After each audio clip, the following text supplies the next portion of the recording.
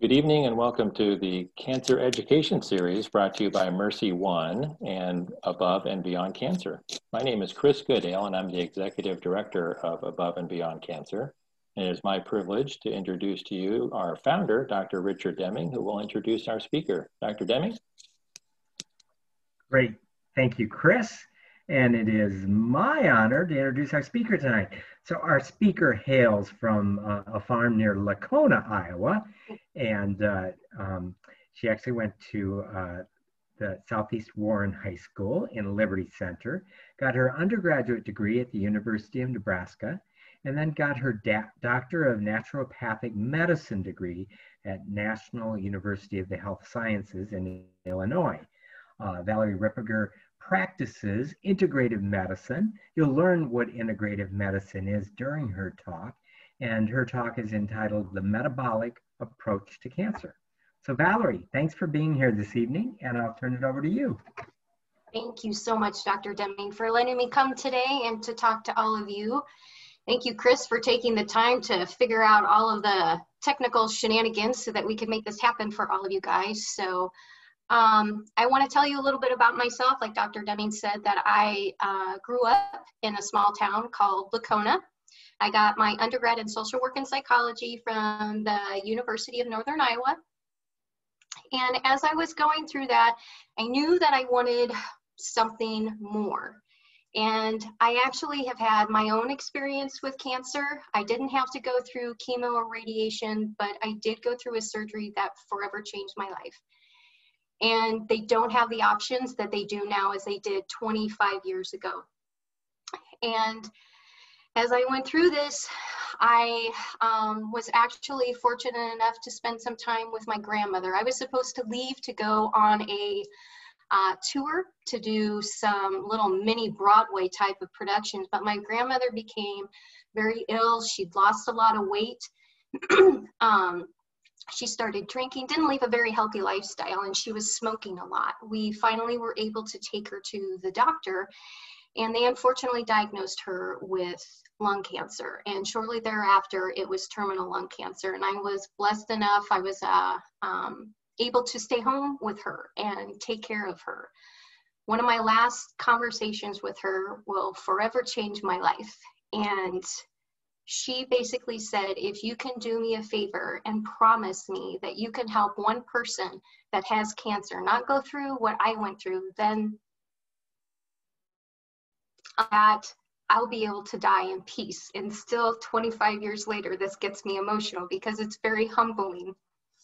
I've spent 25, close to 30 years of my life searching for alternatives for cancer care. And I ended up going to massage school, been a massage therapist for 25 years, started actively working with the American Cancer Society and being an ambassador for them, working with doing trainings for Relay for Life. Knew that I couldn't help people in the capacity that I wanted to. People tried to get me to go to osteopathic school. I just didn't feel that that was for me. I found naturopathic medicine, fell in love, and here I am today. And Dr. Deming is gracious enough to allow me to share some information with all of you that hopefully you can take some bits of this information and apply it to your healing journey. So I will go ahead and pull up my presentation.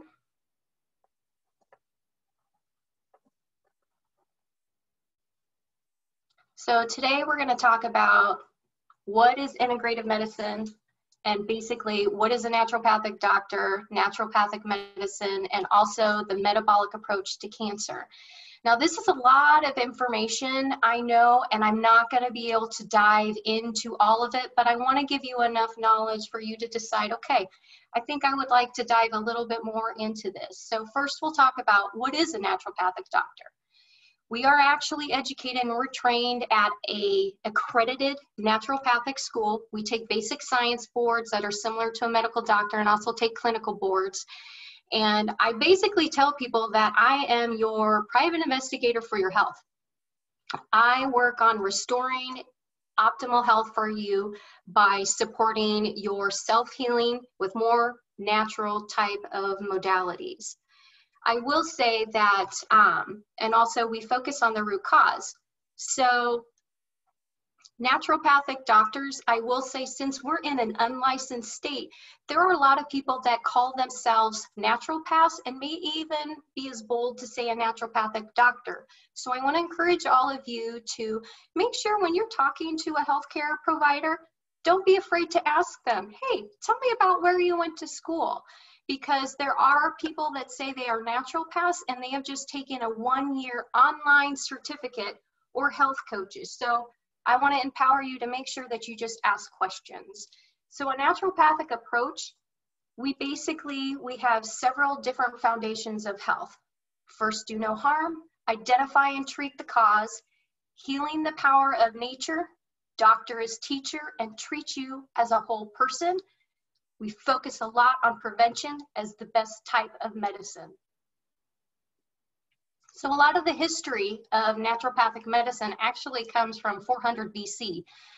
Hippocrates taught a lot of the fundamentals of naturopathic medicine, and in the 18th and 19th century, conventional medicine was used. They used leeches and mercury during treatments. I know that probably sounds very strange, but that actually was their form of treatment back then.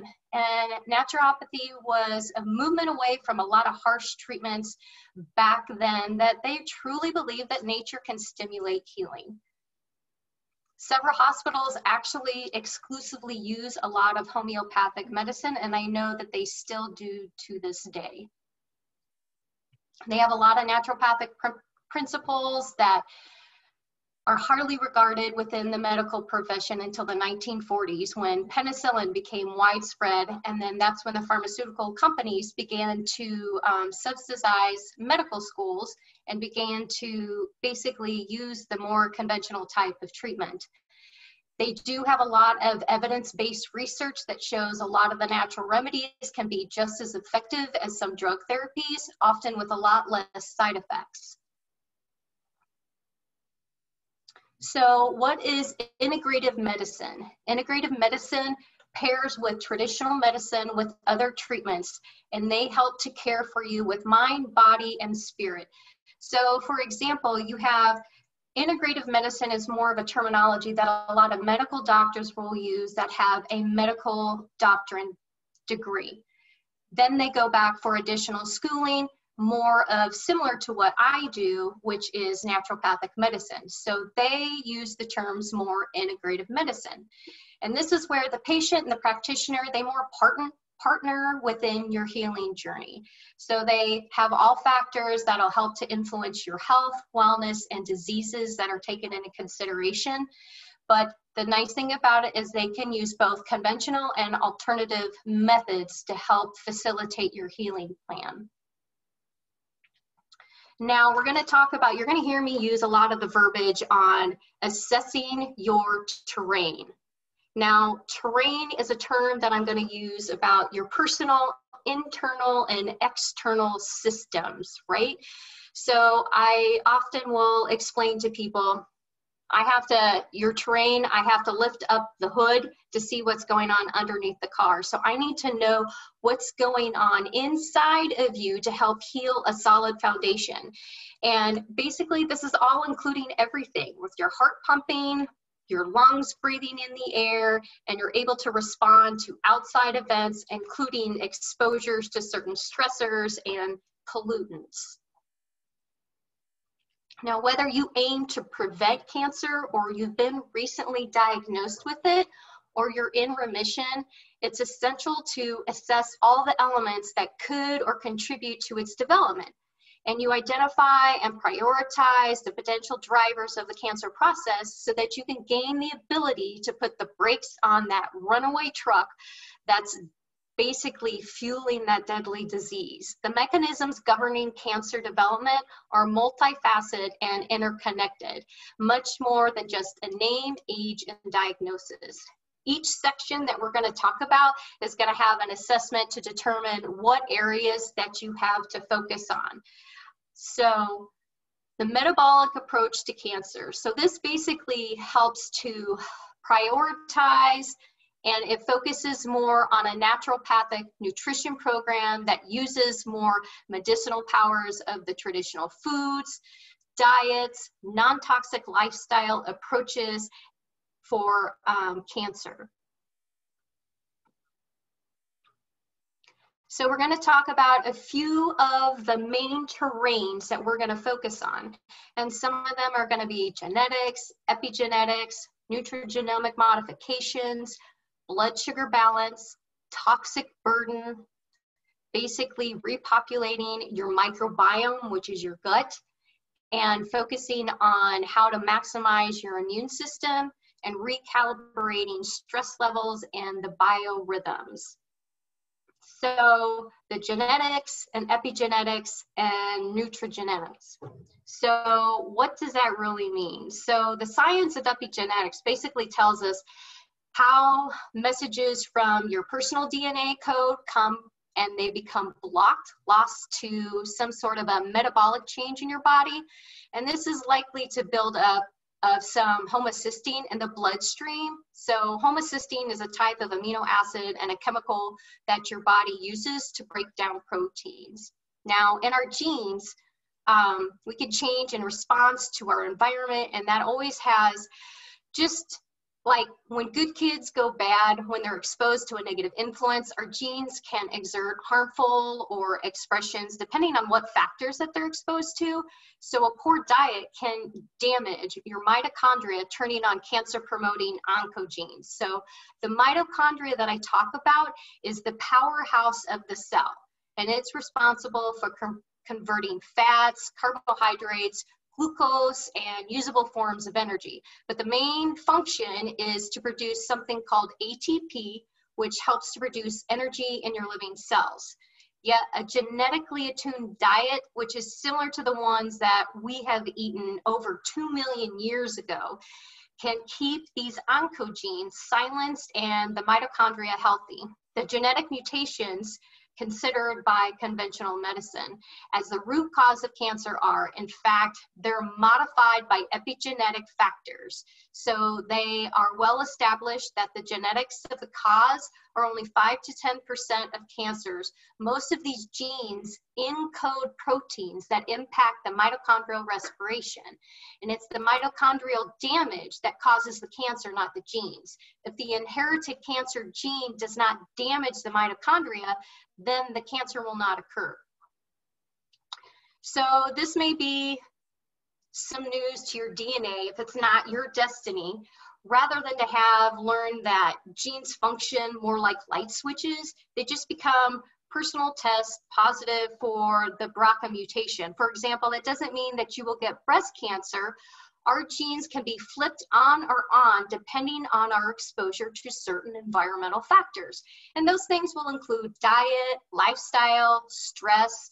Researchers in a lot of the fields studying of epigenetics have been studying these environmental, they're called fingers, which are responsible for switching the genes on and off, learning a lot on how these genomes actually work. So you can think of your genome as a complete set of a DNA, like billions of Christmas lights running through your body. The epigenetic factors, such as poor diet, our exposure to carcinogens, toxins, are the fingers that turn on a strand of those lights from being expressed or illuminated to silenced or to turned off. Too much or too little exercise, trauma of any kind, chemical stressors such as infections, food allergies, processed foods, environmental toxins, such as like fluoride and other metals, emotional, financial stresses, issues with children, spouses, or loved ones, all of these impact genetic expression. Every thought, every bite, every lifestyle choice affects genetic regulation. If we expose ourselves to positive epigenetic factors like some deep nutrition, exercise, good sleep, stress management, and healthy relationships, our genes will express smiles and health and not frowns and disease. It sounds simple, right? But in many ways it is. But let's just try to explain the DNA genes are simple as possible so that the very complex concept is genetic becomes a touch easier to comprehend. A poor diet can damage mitochondria, turning on cancer-promoting oncogenes. Yet a genetically attuned diet, which is similar to the ones, like I said, that we have lived millions of years ago, can keep these oncogenes silent and the mitochondrial very healthy. Now, for the nutrogenetics, this is another emerging field that studies the interaction between diet and genes. So far, the findings have been significant. So, for example, dark leafy greens can affect gene expression through epigenetic modification processes, such as methylation.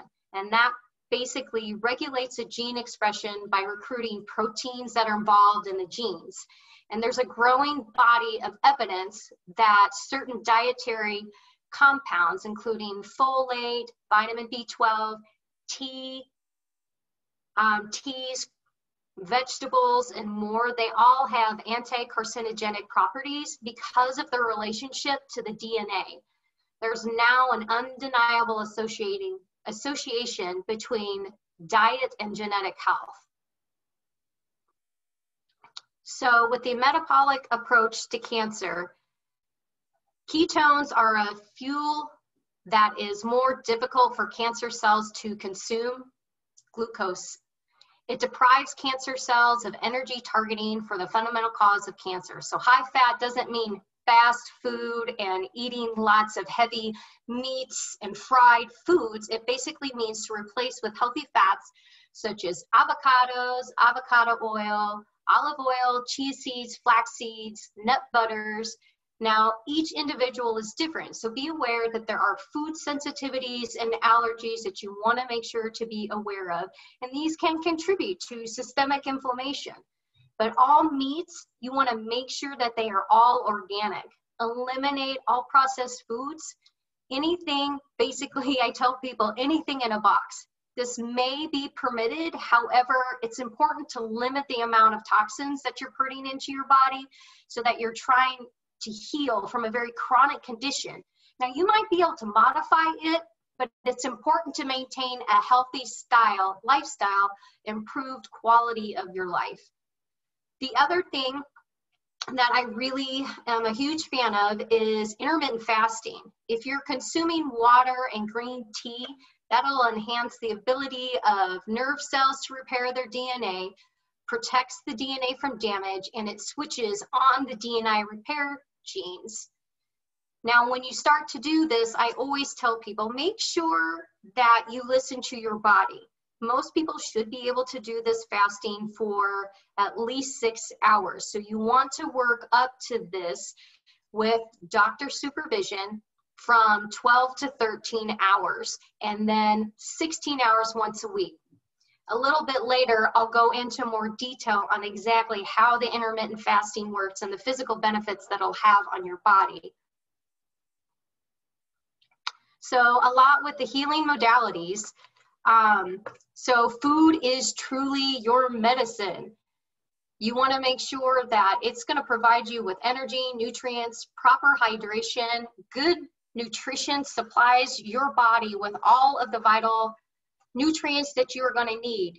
Whole foods is key, but you want to make sure that it is truly organic. If it's not organic, I know that it can get expensive. You want to make sure to clean it. So I always tell people to clean it with a vinegar or a water type of wash. So again, if you're eating a whole food diet, this will help to support a healthy immune system, maintain your gut health, decrease inflammation, and provide the essential nutrients that your body truly is needing. The one thing to mention is when we discuss how foods supply the body with nutrients is the idea that their decreased level of nutrients in our food due to depleted soils. Now, granted that there's been some controversy over this, but there's been some good reports out there to support this claim. So we always want to mention that there's a toxic burden on our bodies, which is very high. There are many things that we can control, such as the quality of the that are out of our control. We can't control the quality of the air that we breathe, and we have to make sure that we're making clean choices and that we can decrease the overall toxic load on our bodies. So choosing to eat clean and healthy food is one place that you can start, and you can already make that choice. So one place that I know, places especially around in the Des Moines area, Costco is really good with a lot of organic and clean foods, and I know Aldi's, Trader Joe's, and then Whole Foods. So those are good resources that you guys can definitely have. So the toxicity in food, like we talked about, a lot of times they are coated with pesticides on there. So I know right now is a difficult time and we don't have the farmers markets, but if you can grow your own, you will avoid a lot of this type of situation where you have pesticides exposure. But if you're eating 12 of the most contaminating fruits and vegetables, and we're going to go through those here in a minute, you can be exposed, a person can be exposed to nearly 20 pesticides per day just on average. But if you're eating the 12 least contaminated, you can be exposed to maybe a fraction of over maybe 2 a day. So this is what a lot of us are probably familiar with, is the dirty dozen. So the fruits top of the list are consistently most contaminated with the fruits and the vegetables. So all of these that are listed here, you want to make sure that if you're not buying them organic, and even if you are, that you are doing some sort of a wash. I know Trader Joe's has some sort of a fruit and veggie wash. Otherwise, an inexpensive way to do it is just vinegar and water. Now, these are the least contaminated foods. And obviously, most people probably know this. Anything that you are actually eating the skin, then those are the ones you want to make sure that you're getting organic. Now, with the sweet corn, and onions, I would want to make sure that those are organic. And asparagus, I would probably make sure that was more organic too. And a lot of them, just all of these, make sure that you are doing a thorough wash on these. Now, the first one we're going to talk about is the importance and the connection of sugar and cancer. So sugar, actually, you wouldn't think this, but it is the most addicted, they call it a drug, in actually this country. And it's bigger than amphetamines, alcohol, heroin, and nicotine, but it's legal. So I know it sounds strange, but it's in everything that you drink, everything that you eat. Cancer cells ingest sugar, all kinds, at a rate that's almost 50 times faster than healthy cells. It's the main fuel that helps them grow and helps them spread. There's researchers from Harvard Medical School that's reported up to 80% of the human cancers are driven by the effects of glucose and insulin, which stimulate the growth of progressive cancer. It can stimulate cancer cell growth, inhibits cell death, promotes metastasis, and also helps the cancer cells resist radiation and chemotherapy. And if you ingest any type of sugar, glucose, fructose, sugar, honey, even the fresh squeezed orange juice, that reduces the activity of immune cells by up to half for 5 hours after you consume. And it can analyze your entire immune system.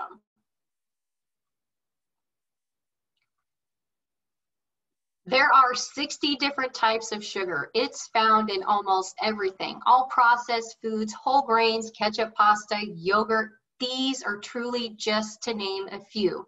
And when sugar is processed in grains, soda, preservatives, trans fats, synthetic oil, pesticides, all of this, if you replace it with organic, wild, and fermented vegetables, bone marrow and organ meats, healthy fats, certain herbs, and adequate hydration, that terrain is going to shift in a matter of days.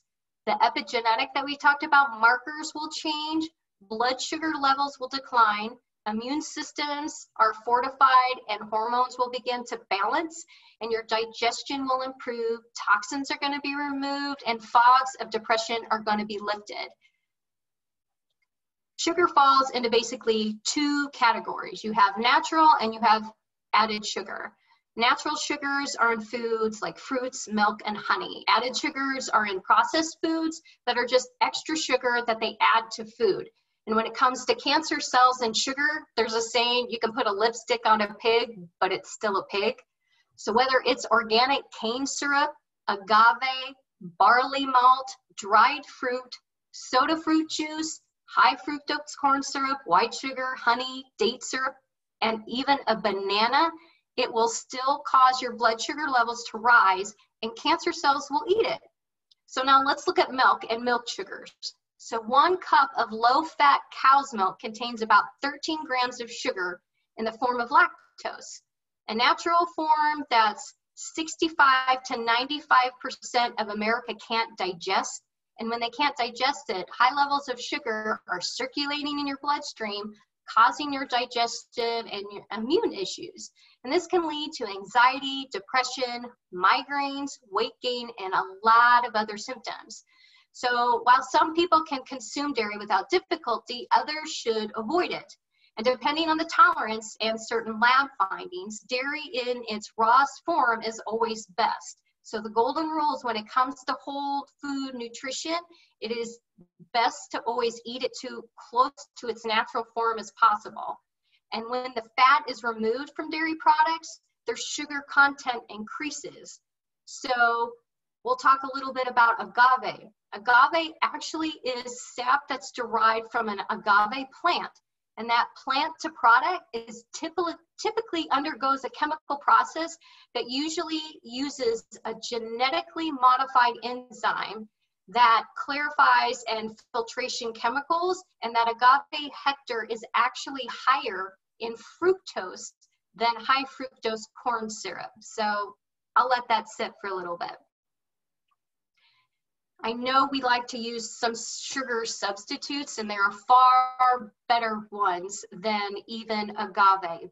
But as you're going through this, it's always best to completely eliminate it. And I'm not saying that this is something that you would have to do for the rest of your life, maybe indulge once in a while, but there are times when you have to be very restrictive and create a solid foundation so that your body will have an opportunity to heal. Now, so increase of glucose in insulin, basically it can promote excessive cancer cell growth, cancer cells remain immortal, and cell cycle progression. And there's a number of ways to elevate glucose and insulin, and it can cause a metabolic imbalance, increased cancer risk, and increased metabolism of glucose, and it can affect several hallmarks of cancer. And that includes excessive proliferation of the cancer cells and the ones that I had just mentioned. So this is the development also of new blood vessels, and that's angiogenesis.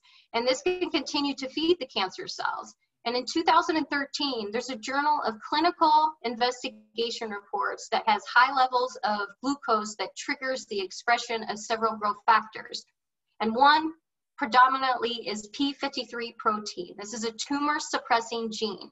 It prevents genome mutation, and this basically means that the diets high in sugar take that p53 off the job, and it leaves cells more prone to unchecked DNA damage and the formation of cancer. Now, insulin stimulates the release of pro-inflammatory chemicals, and those are called cytokines from human fat cells. So diets, when you have a banana for breakfast, sandwich for lunch, and pasta for dinner, this is going to promote an inflammatory environment that is considered to ignite the fire to cancer. And elevated insulin levels can inhibit natural killer cells that can create a waterfall effect, developing a resistance to your chemotherapy treatments.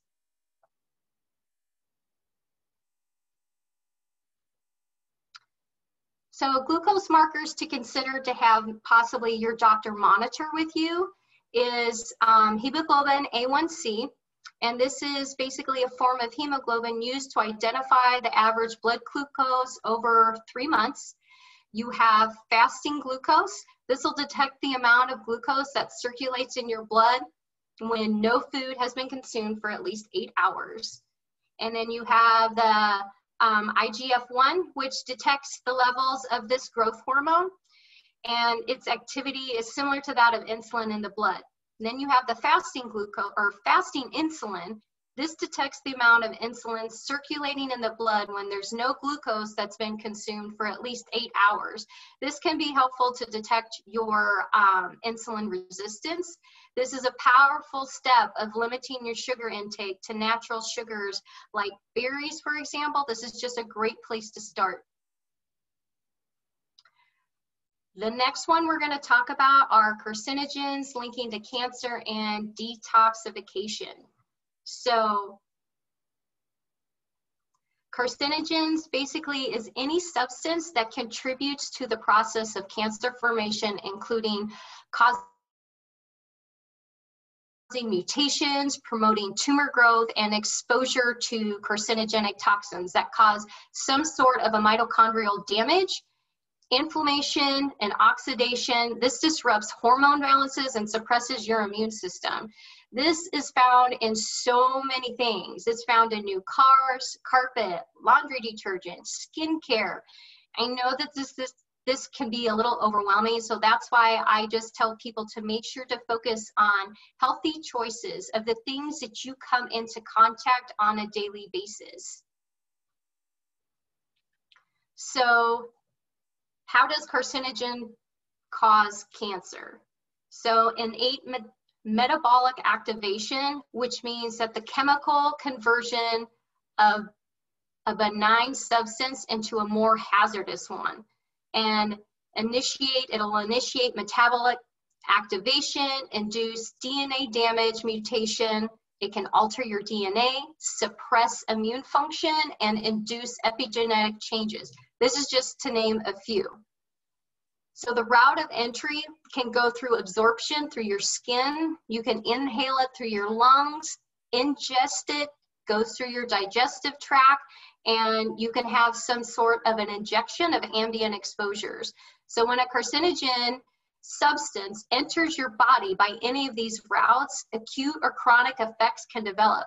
Before cancer develops, symptoms of toxicity can surface from an immediate reaction such as a rash, difficulty breathing, fatigue, skin eruptions, constipation, autoimmune condition, fibromyalgia, depression, brain fog. The list can go on.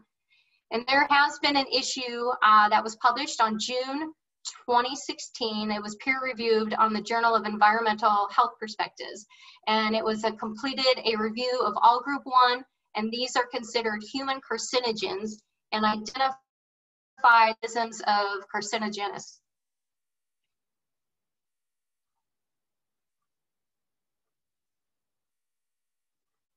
So with carcinogens, I always tell people, begin eliminating what you come into contact on a daily basis. Skincare, body care, makeup, cleaning supplies. I do have a PDF. I don't know if anyone can see this. It was a beautiful little document that a dear friend of mine that is an esthetician from Waterford Place. It's a cancer resource center in Aurora, Illinois, beautiful facility. She put together, I think it's 12 pages, and it goes through safe, simple, and effective skincare for cancer patients. So this is a wonderful PDF. I'm happy to share it. So whatever the best form to get that to you guys, whether you email Chris or you email me directly, I'm happy to share this with you.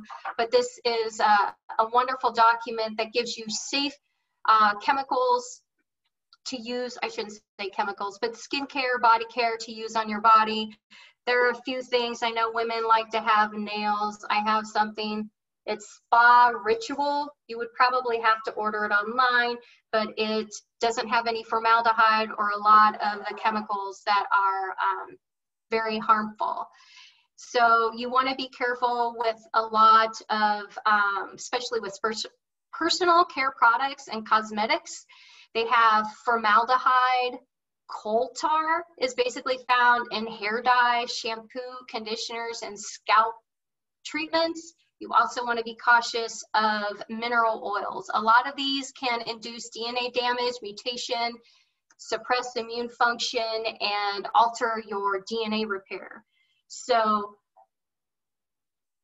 there is also, I have a great resource. It's, did I put it on this one? Let's see if it's on this. Oop. I did, on this one. So I have this website. It's www.ewg.org/skin-deep. That's a great resource for a plummet of information. Gives you guides for healthy skin care, healthy cleaning. It educates you on environmental toxins. So this is a great resource. The other thing that I wanted to address too is electromagnetic fields. They're also known as EMFs. These are products that are in our mobile phones, computers, wireless networks, and other devices. You want to be cautious of those. If you would like more information, there's a book on EMFs, and let me see, and then I have it on the next slide below. I want to share with you a personal experience that I had. I had gotten a smartwatch last summer, never had one before. And within 4 hours, I felt like an elephant was sitting on my chest, couldn't breathe. I had just probably driven, 3,500 miles. So I went to my doctor and they wanted me to go to the hospital. He's like, I don't even want to touch you. Go to the hospital, go through a whole ramification of tests. They said, well, either you're having a pulmonary embolism or you're having a heart attack. Everything came back normal. They discharged me and said that I had acid reflux. Was not the case. I found out later it was on my left side. I had chest pains on my left side. I was wearing my watch on my left side, so I removed my watch, and within 20 minutes, my symptoms started to get better. I was able to breathe more, but it took me 5 days before I returned to normal. And so my point on saying this is I now have a sensitivity to all of these electromagnetic fields. So if I'm in front of a computer, I have to have some sort of a device in front of that to help repel that. So that's what is going to be on the next slide. And that's where this shop link is, that you can go and it will provide you with certain EMF devices that you can either wear, whether it's clothing or it's a necklace or something to place onto your cell phone. The other thing that you want to keep in mind to work with your doctor is to consider having some tests done to determine some toxicity. So you can receive a detoxification panel, and you can make a donation to 23andMe. You can go through Genova Diagnostics that offers a detox genomic profile that'll help to show related SNPs. So SNPs is basically a single nucleotide that can affect how your body is processing or metabolizing things. And polymorphisms can help to predict a person's response on certain drugs, susceptibility to environmental factors, and developing certain diseases. So these are all really important to, if you think that that's something that you could be exposed to determine which perhaps heavy metal that you've been exposed to. There are healthy options that you can detox. So your major detox organs are your kidneys, liver, gastrointestinal tract, skin, adrenals, gallbladder, lungs. Now, when I take a patient through a detox, there's 2 safe ways that I basically do this, and it's something called Unda drops. Unda homeopathic drops are very, very safe. They do not contraindicate with anything, and that's great for a heavy metal detox. This is something that it's a bigger bottle, but this is for your adrenals. And it helps to drain all of those so then we can continue to build on a solid foundation. I also have, for another heavy metal detox, more of a chelation. I have a suppository that bypasses your liver, and it's super safe, very gentle. Again, doesn't contraindicate with any of your chemo, radiation, or any other any other prescriptions that you may be on. But it's always important to make sure that you have a deep nutrition foundation, and do not do this unless you are being facilitated by a healthcare provider, whether it's a naturopathic doctor or your primary care physician, oncologist. Make sure you're working with someone, because another thing that's very crucial is you want to make sure that you have a supplement called charcoal. Charcoal is a binding agent that's going to bind to all of those toxins and heavy metals or whatever you're trying to remove from your body, and basically pull it and allow your body to filter it out. If you do not have that binding agent, then it'll just continue to float systemically throughout your body, and your body will just reabsorb it. So again, we're going to talk a little bit more into depth about the intermittent fasting. So as I had mentioned before, everyone should be able to fast for at least 6 hours, and fasting without food by drinking water is one of the most innate ways that a body can actually heal itself. Detoxing is achieved by, it's called the migrating motor complex, and that's also known as the house cleaning wave. So it's a reoccurring motility pattern in the stomach and in your small bowel that when you fast, it's interrupted by food. When you fast, approximately every 90 to 120 minutes, it's going to sweep the residual debris and bacteria through your gastrointestinal tract. This is going to reduce overgrowth, bacteria in your gut, reduce DNA damage, increase absorption of the nutrients, and that's including amino acids and especially your B12 vitamins. So fasting is basically a form of short-term starvation that causes the cells to switch into this protective mode called differential stress resistance. And during these changes, your levels of glucose, your IGF, changes. It protects your healthy cells. Your cancer cells don't make this switch. Sorry about that. So your cancer cells, they don't make this switch.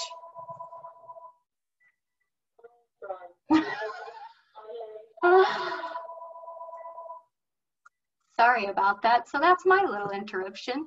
So we're talking about how when we intermittent fast, the cancer cells, they can't make this switch, which basically makes them more vulnerable during chemo and other cancer agents. So with the sauna is a form of a detox, and that's a perspective that's actually, there's a lot of published evidence that using high temperature saunas or baths reduces levels of chemicals. And in the beginning, you're going to want to take your temperature and pulse about every 5 minutes. You don't want to stay in the sauna for more than 15 to 20 minutes in the beginning, and you want to follow with a 30-second cold rinse. The heat shouldn't be more than 140 degrees. Your pulse shouldn't be more than 140 beats per minute. If you become dizzy, you want to make sure that you come out of the sauna. So if you don't have a sauna, you can drink something called yarrow or ginger tea, and it's in a hot shower. Or you can take an Epsom salt bath, which might be a little bit more of a gentle approach to begin with, but the toxic burden can cause so many imbalances that your terrain areas, including hormone imbalances, oxidative stress, and immune suppression inflammation, these are just to name a few. And it's imperative to make sure that you continue eating a clean and low glycemic diet that is actively working to detox the environmental carcinogens and the toxins.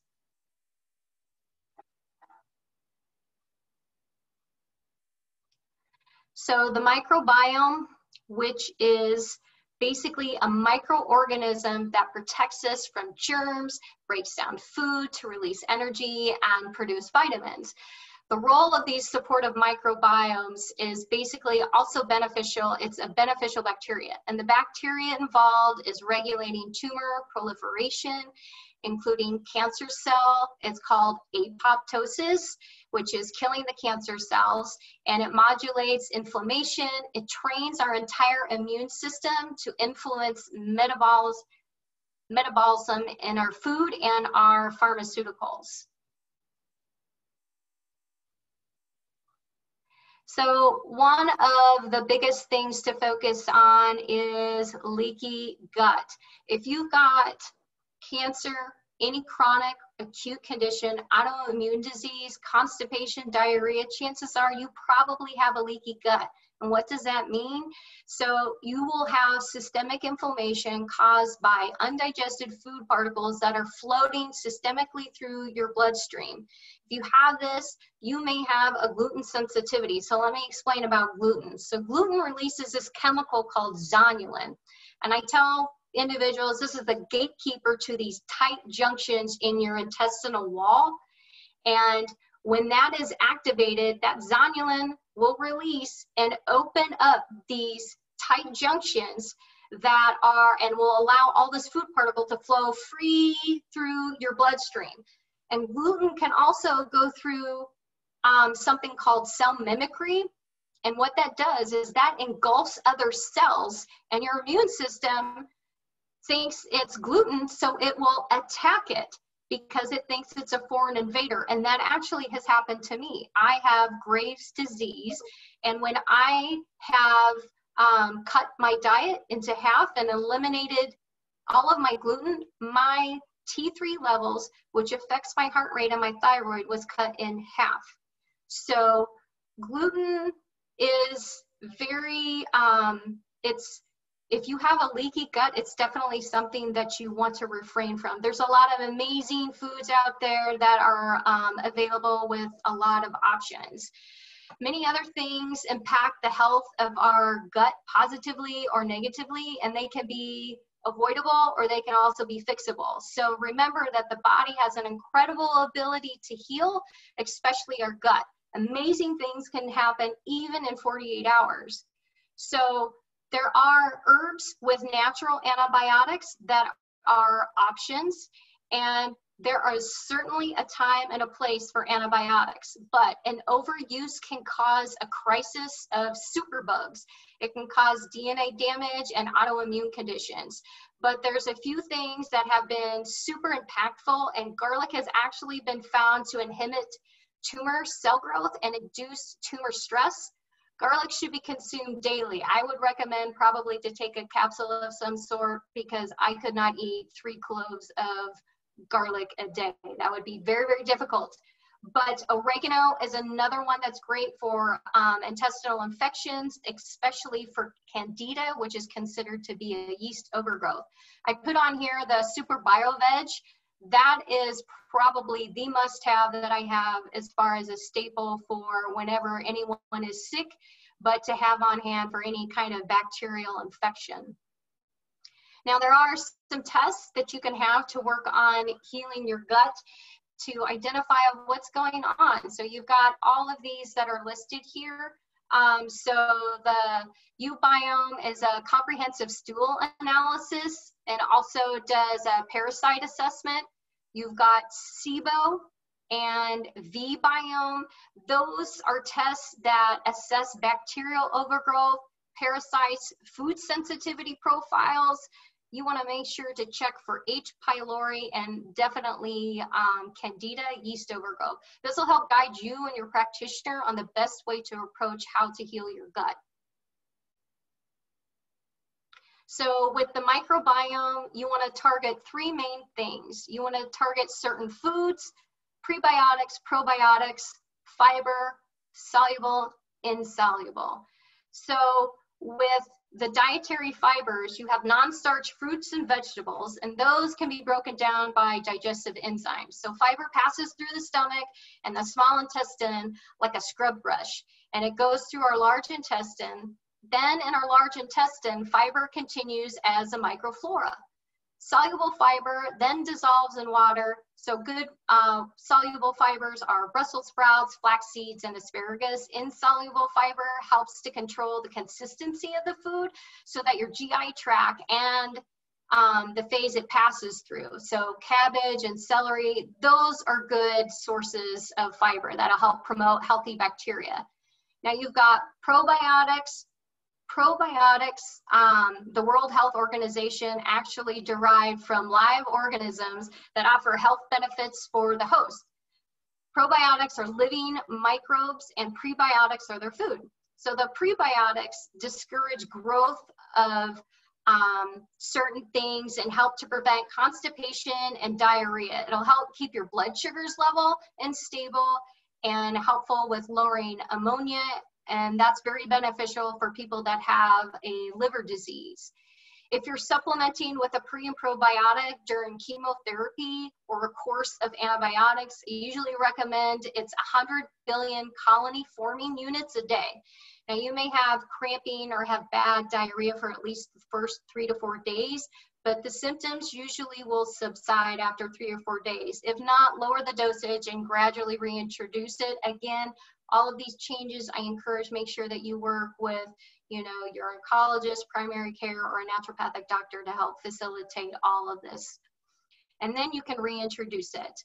But research has found that pre and probiotics are best taken at bed because the microbes are more active at night. So it's best to take this at night. Now, if you're truly trying to heal your gut, I always tell people pre and probiotics are great to take, but if you have a leaky gut, then you got to have a little bit more to support that. So I have a specific protocol that I have put together that does include these 2 things, but about 3 other things in addition to that. So that's something that you're interested in, make sure to let me know. So now we're going to talk a little bit about the immune system. Now, the immune system basically has millions of cells that are hard to work, circulating through your bloodstream and functioning like your own homeland security team. They're looking to destroy foreign, external, and internal invaders like bacteria, viruses, and they also damage and rapidly dividing cancer cells. Our immune system needs to know what is supposed to be in the body and what it isn't. Cancer cells are similar to a person dressed in black, hiding in the shadows. They're able to create disguises and shield from the immune system. And when the cancer grows, its ability to evade the immune system increases anymore.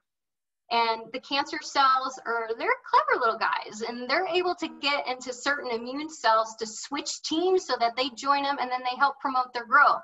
Specific types of macrophages are embedded into the tumors and the intention of activating a destructive immune response, but end up helping the tumor grow. These are tumor-associated macrophages, and these secrete these growth factors that stimulate the angiogenesis and secrete the metastasis and suppress your immune system, and it neutralizes any cancer-killing activity. And when working correctly with macrophages, they should truly eat cancer. But with the level of functioning of our macrophages are compromised when the vitamins B6 and B12 consumption is very low, or if the individual has some sort of food allergies. So with the immune system, we talked about the leaky gut, food allergens, leaky gut, and gluten. So food delivers present the biggest challenge for our immune system. Every bite and every sip that goes into our mouth and through our digestive tract, as we discussed about the tight junctions earlier, they open, rupture, a vast number of antigens in food enter our bloodstream, and then that's basically what we call a leaky gut. So that gluten is that protein that's found in major grains, including wheat, barley, rye. That zonulin that we spoke about earlier, that's been linked to oral squamous cell carcinoma, and it's been observed in glioma patients. There's a lot of gluten-free options that are available in grocery stores and restaurants, and it's a lifestyle that you definitely have to adapt to, but it's significant. You can notice a huge difference if you eliminate that out of your diet. As I had mentioned earlier, not only was I able to help regulate my heart with that, but I was able to get off of my blood pressure medication just by eliminating the gluten. Now that was just my story. So there are nutrient deficiencies. So a deficiency is just one nutrient that can result in altered immune responses. It can affect that can occur even when the deficiency is mild. So the 5 main micronutrients are vitamin A, C, D, and the minerals selenium and zinc. These nutrients, along with complete proteins, support the immune system by a number of mechanisms.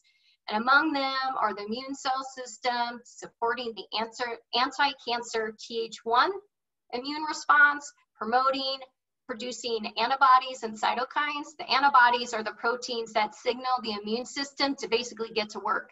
And cytokines are small proteins that regulate inflammation and your immunity. Now, vitamin A has two types, the retinols and the carotenoids. Without enough vitamin A, those leaky tight junctions we spoke about earlier, those won't repair.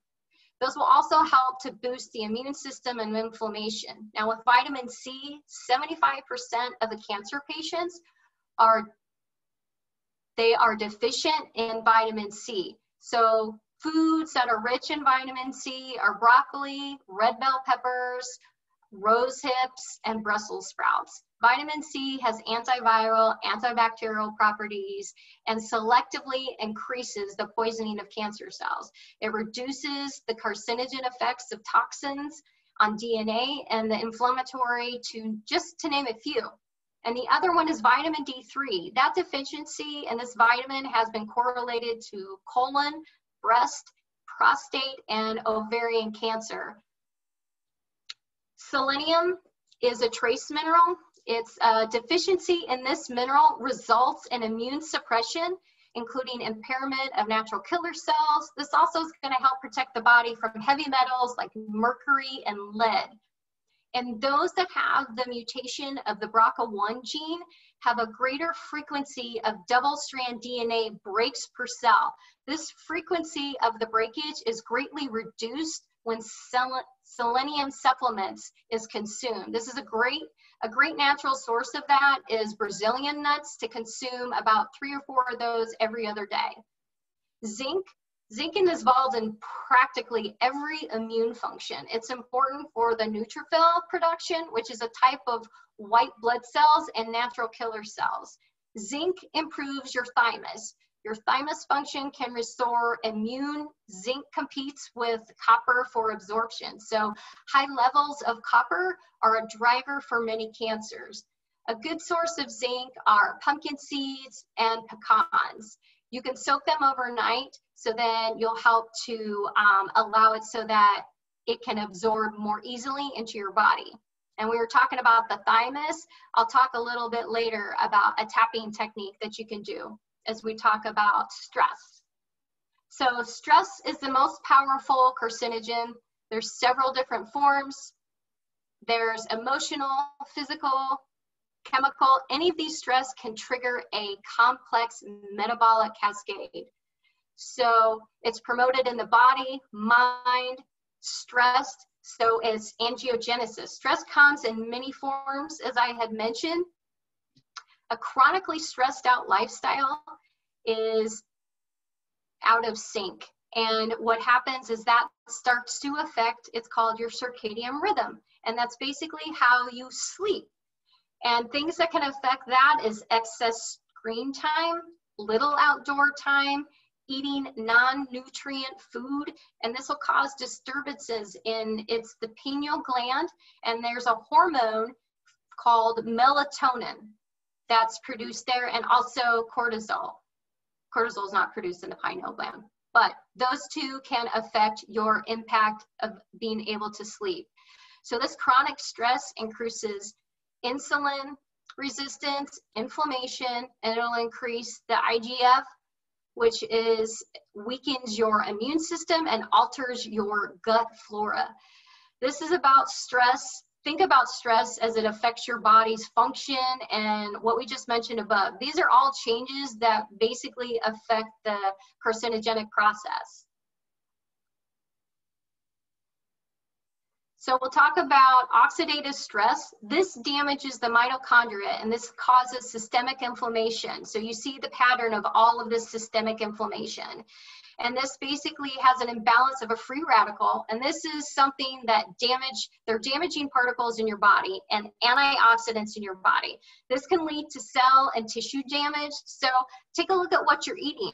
Non-organic food particles are coated with toxins. So again, wash with a vinegar and water bath before you consume it. So sleep is truly the elixir of life. And you want to make sure that you are getting adequate amounts of sleep. Most people struggle with falling or staying asleep, but to improve the quality of sleep, you want to elevate your head, black out curtains to remove all of the light and reduce room temperature to about 68 degrees.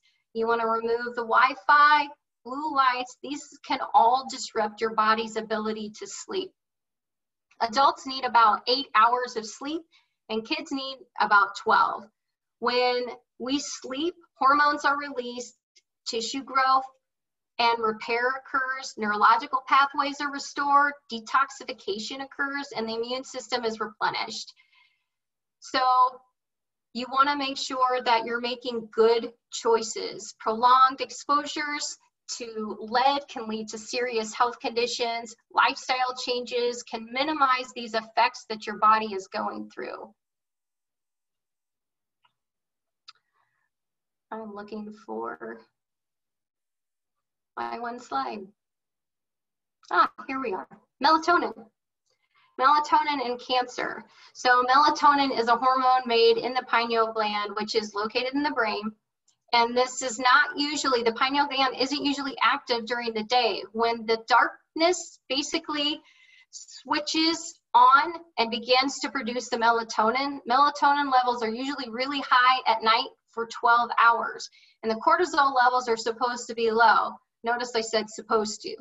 Sometimes cortisol levels are elevated, overpowering our melatonin, and it affects us to get a good night's sleep. Artificial lights outside of your normal daytime will affect the melatonin production. And melatonin triggers tumor suppressor genes. It suppresses tumor angiogenesis, and it works in a powerful and carcinogenic antioxidant that can cross actually the blood-brain barrier. So taking melatonin supplement is one approach. That most powerful epigenetic and terrain changes is balancing your diet and lifestyle first. So as I talked about with the healing modalities on stress management, some stress labs that you may want to take a look at are adrenal stress index panel. And this will assess your cortisol and circadian balance. This is a saliva test that will look at your cortisol levels throughout the day. So you're going to have to carry around a little thing and spit into it, unfortunately, for 24 hours, but it's probably the most accurate test that you can take. And it'll also give you help with stress markers. It's going to look for something called COMP, and that's catecholamines methyltransferase. And this is an enzyme that breaks down hormones like estrogen and cortisol. This has been linked to several mental disorders and certain cancers. Fortunately, magnesium and vitamin C can help those that particularly have this SNP. So again, with lifestyle types of stress management, naturopathic doctors can help to support with counseling, nutritional balancing, stress management, hypnotherapy, biofeedback, and other methods. So stress management, a lot of things to help with that is, of course, you need to make sure it's imperative to get as much sleep as what you possibly can. Your body needs to heal. And that's the best thing you can do for it. Exercise where you're at. If you can't move, it doesn't matter what you do, if it's gentle movement, whether it's yoga or going for a walk outside.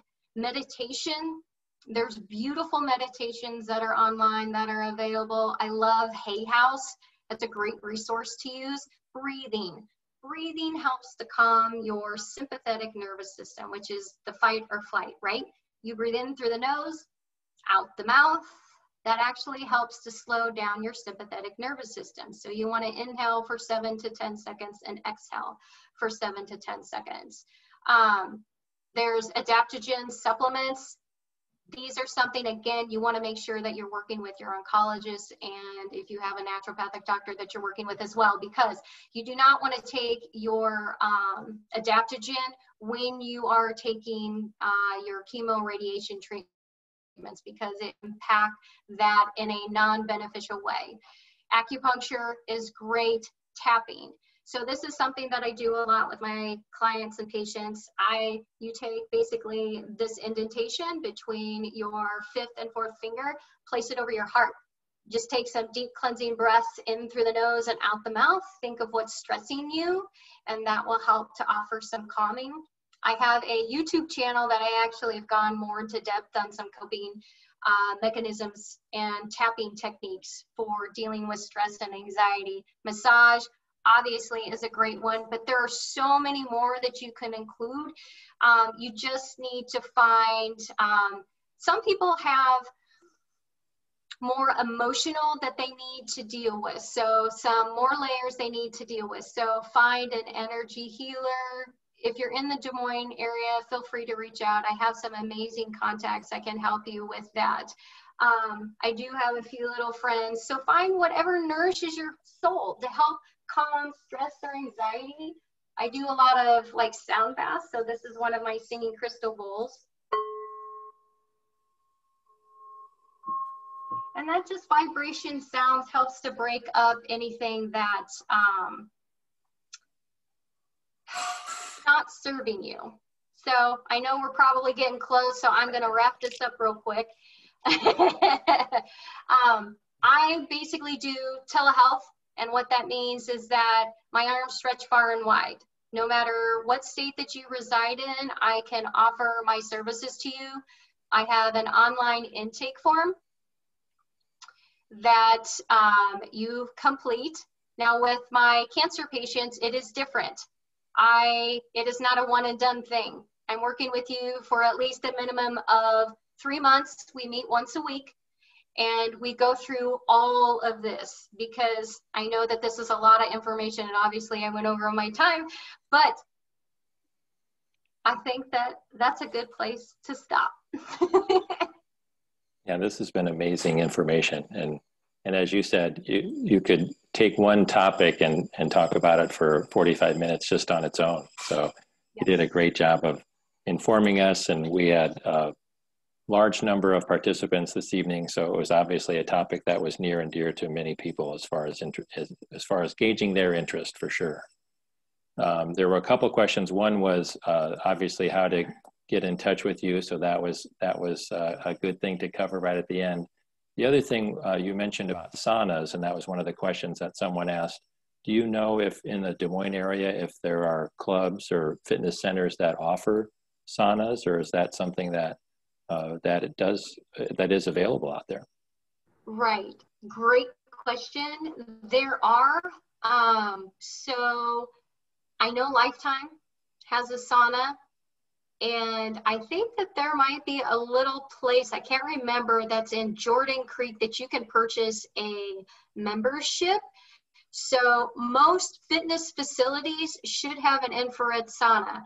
But as I mentioned, there's other ways that you can be creative to stimulate that same type of situation. But I think the fitness clubs are probably going to be your best bet to find those here in Des Moines. Okay, sounds great. And as you put up there, you can see where you can contact Dr. Ripperger and for any further questions, or if you want to jump wholeheartedly into a diagnosis or conversation. I think you'd certainly be willing to do that, wouldn't you?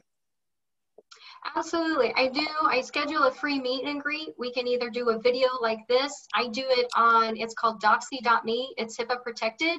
So I feel very comfortable. I've never had any problems with that. And that way it gives you, the individual an opportunity to express, these are my main concerns that I'm needing help with. And then I am able to talk to you about more about what I do and kind of lead you through the process. Wonderful. Well, thank you for being part of our cancer education series this evening. And if it's okay with you, we'll bring you back to maybe think about just a few of those things and dig a little deeper, if you don't mind. Absolutely. I would love to do that. Thank you. All right. Dr. Deming, anything else? Yeah, no, thank you, Valerie. I really appreciate it. Lots of good information, and thanks for sharing your contact. We had lots of people listening in, and this will be stored on our website for those who might have friends who missed it or who want to watch it again and get some specific. Yep, we will have it on our Thanks YouTube again, channel. Everybody, and have a good evening.